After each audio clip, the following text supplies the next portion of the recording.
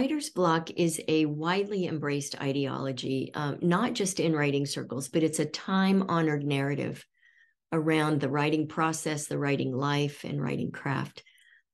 And, I find it interesting that we don't find any other profession, even within the realm of creative professions, that attach the word block to what the person is and does.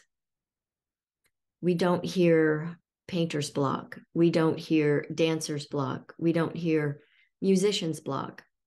And this isn't to say that those people don't get blocks. I believe they do. But as far as I know, there are none that actually attach the word block to what they do and who they are. And I find this very interesting. There's a psychologist named Edmund Bergler, and he did a study on writer's block. He wanted to understand kind of what was at the heart of it. And what he came away with was that the thing that stops most people from writing who call it writer's block is that they have emotions within them that are unresolved. And this makes perfect sense to me, because when we have stuck emotions, it's like a block, an actual block inside us. And then the creative flow cannot happen, right? And so I found this fascinating, because what I have heard from students and clients over and over is that when they are blocked, what it really gets down to is that the emotion that they're feeling is fear. And there are plenty of reasons for writers to be fearful, right? To begin with, we are sensitive folks. We just are.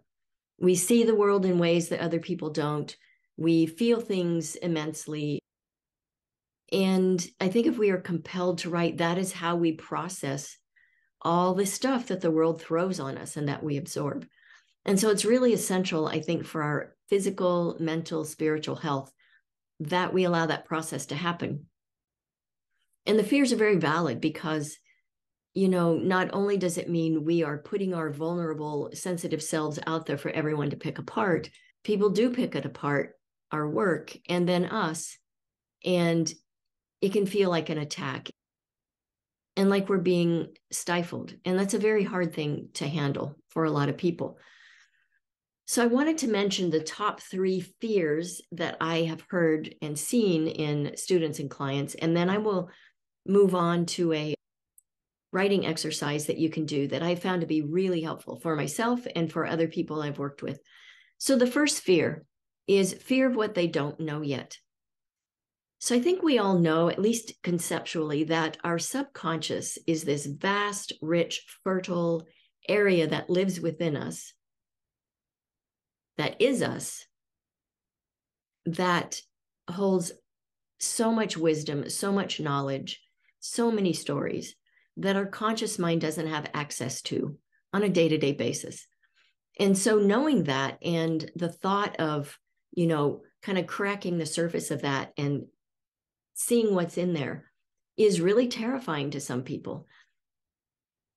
The second one is fear of what they already know.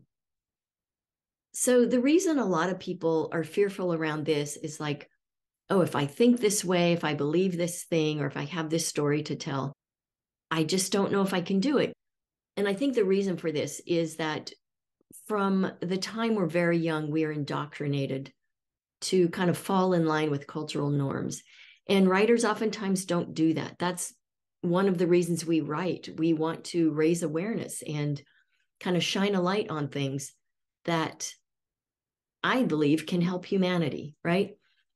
And so kind of feeling like we're putting ourselves out on a limb, not just for the writing itself, the quality of it, but for the content, the ideas and beliefs that go into it, is a very fearful thing to some people. And then the third one is fear of what others will think. We all have this inherent human need to be accepted and loved and not abandoned, especially by the people that we care about and who claim to care about us.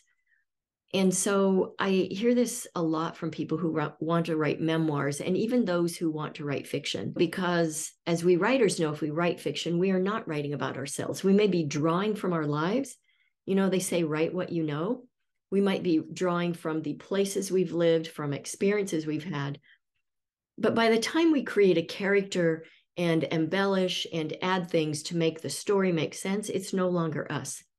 Non-writers don't get that, though. And, you know, people can get pretty upset sometimes.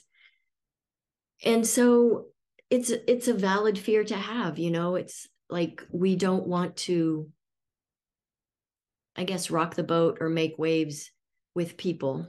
And especially in our families, it's like so many people don't want to make waves because we've been taught that those blood bonds that we have are worth holding on to at all costs.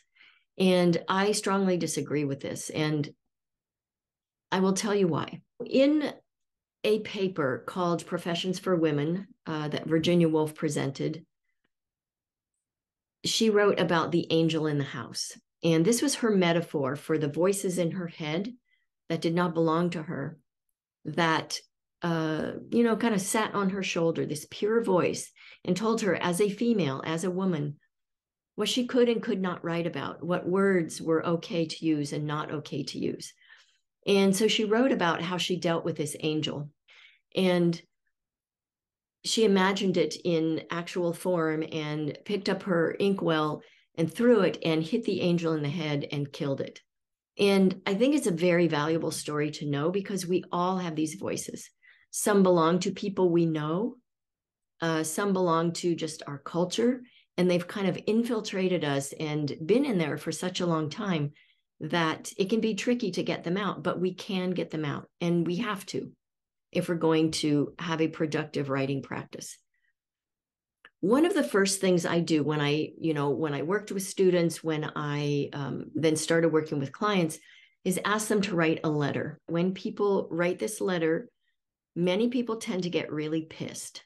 And this is a good thing, I think. Here's why.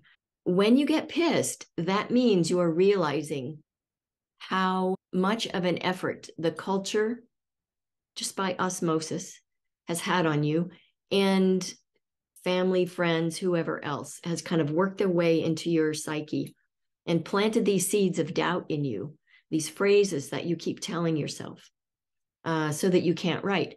I think once we come to face with those and realize they don't belong to us, they belong to others, I think a perfectly natural response is to get really pissed, right? And so what better way to come out kind of punching and jabbing, and I mean this metaphorically, not literally, than to use your exquisite voice and get your words on the page, your meaningful stories, your brilliant ideas that live inside you that you've yet to tap. What better way to confront that and overcome it than to use your exquisite voice? I want to give you this process now, and I recommend just listening to it. You're welcome to write these down. There are several steps. So you can think of each of these as a paragraph that you can write. It could be more than one paragraph, but at least one for each point. And then after I get through these points, I will tell you, some other ways then to deal with this finished letter that you have in your hands. When you write the letter, please do it by hand, because something different happens in our brain when we write by hand as opposed to when we write at the keyboard.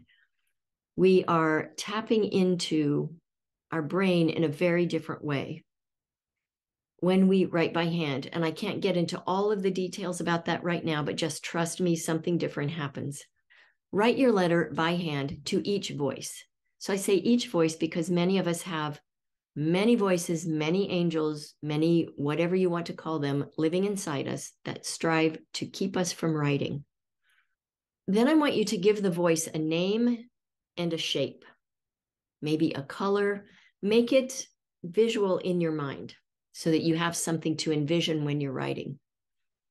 You can put this to a live person that you know, or if after reading the rest of the exercise, you aren't comfortable doing that with a person, then you might, give it a shape. So you can maybe say, the gray box shames me for writing about this. I had a client once who created a kind of dragon figure that he wrote his letter to. All right, so it's up to you. You can use any kind of shape, name, whatever you want, but just make sure you can identify it. All right, then describe to the voice what it says that stops you. So get really clear, like think about the exact words that you hear in your head. I'm not a good writer. I don't deserve whatever. My life isn't interesting enough. Any of those things that you hear in your head, get really clear about what they are. Then I want you to tell the voice how it affects you. So again, get really clear about this. So sure, it stops you from writing, but what else? What does it make you feel? What does it make you think and do? Okay. So tell it how it affects you. Next is tell the voice what it takes from you. It takes your writing practice. It takes your creativity. What else does it take from you? And really give this some thought, go beyond just the writing. What does not being able to write take from you? Does it take joy? Does it take perhaps money if you could be publishing your work? Right? So really think about what this thing, this angel, this dragon, whatever it is, what it takes from you. Then tell the voice why you won't allow it to stop you anymore. So this is where you start really thinking about being proactive and getting in front of this thing and just standing up to it and saying it's not going to happen anymore. All right. So tell the voice why you won't allow it to stop you. Then next, tell the voice what you're going to do to stop it. All right. So think about the actions that you want to take. And again, these can be literal. They can be metaphorical. You can fight this dragon. You can slay the dragon. You can throw the inkwell at the angel and knock her in the head and kill her, right? And if using words like this make you uncomfortable, please remember it's all metaphor. I'm not encouraging anyone to be violent towards anyone. And there's nothing wrong with having thoughts and writing them down about you doing things that will protect something in your life that is very precious. And that is your ability to use your voice. Okay? So tell the voice what you're going to do to stop it. And then I want you to write in great detail a description, a passage that's very descriptive of you squelching the voice, killing the angel in the house, slaying the dragon, smashing the gray box, whatever it is for you. Okay, be as graphic as you like. It won't make you a bad person. You're not going to go out in the world and do it. I'm not suggesting that you do. And no one will ever see this thing that you're writing. This is just for you. Okay? Then I want you to finish with an after you're gone passage where you let this voice, this being, whatever this thing is that has been stopping you, I want you to let them know what your writing life will look like moving forward after they're gone. So those are all the steps. Now, what to do with this letter when you're done? Well, I've known some people to keep it so they can refer back to it and remember. That helps them. For me, that would not help. It would still feel to me like the thing is still hanging around. If that works for you, then please do it. I'm a big fan of ritual and I love using fire. And so I tend to burn letters like this. When I've written them, I burn them. And here's why. When I burn a letter like this, I transform it. It's kind of like a form of magic. You transform this story of what this thing, how it was affecting you and how you decided to overcome it. You transform that into something else. It becomes ash, which is frail and it's easily blown away. It's easily dissolved. It's easily crushed into nothing. And so for me, that's a very powerful image, is to have these ashes of this thing that I can just do away with, right? And so sometimes I flush them down the toilet.